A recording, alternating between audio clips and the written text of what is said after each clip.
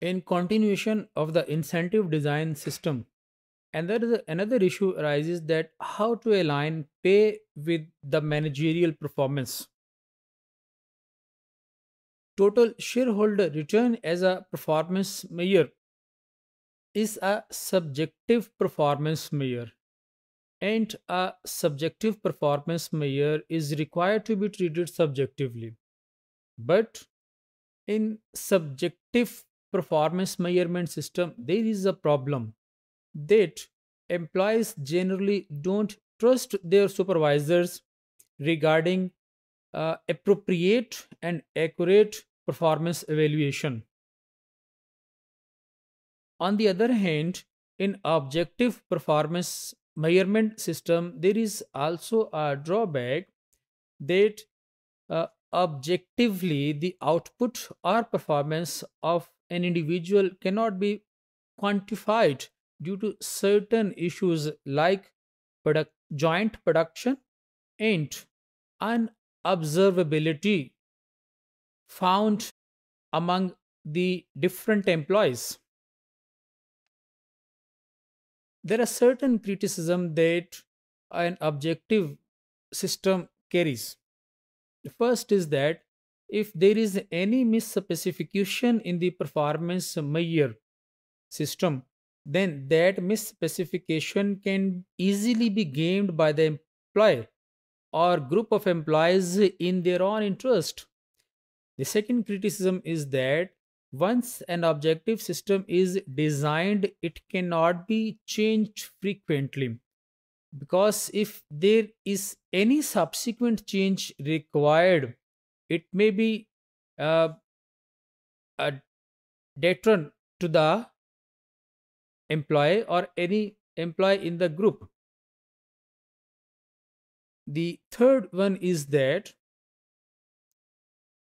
there would be a threat among the employees that if any employee goes beyond the expectations for higher performance, then the benchmark bar may be set upward. So, in order to avoid that threat, employee tries to restrict his or her output so that he can reap the allotted bonus through his act. The solution to this problem is that there should be a linear relationship between pay and performance, and this linear relationship can encourage employees for a persistent value creation at their part.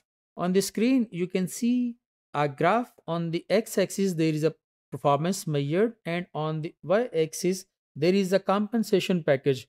You see that the compensation package is divided into two halves. The first or lower bound is the salary, and the upper bound is the bonus.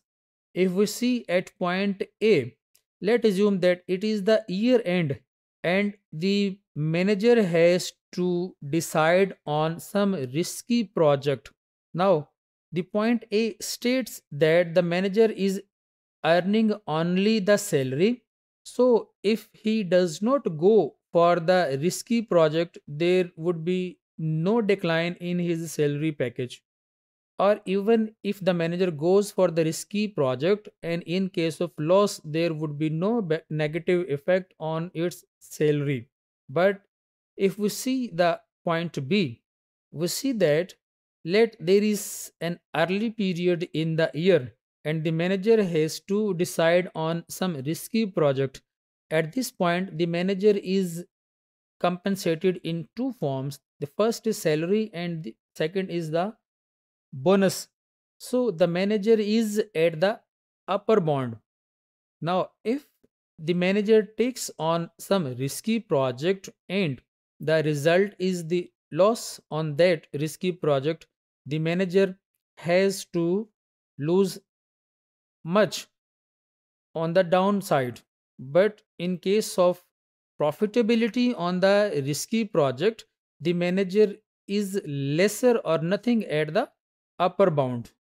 So we see that linear relationship between the pay and performance of the employee is an appropriate solution for the alignment between pay and the performance.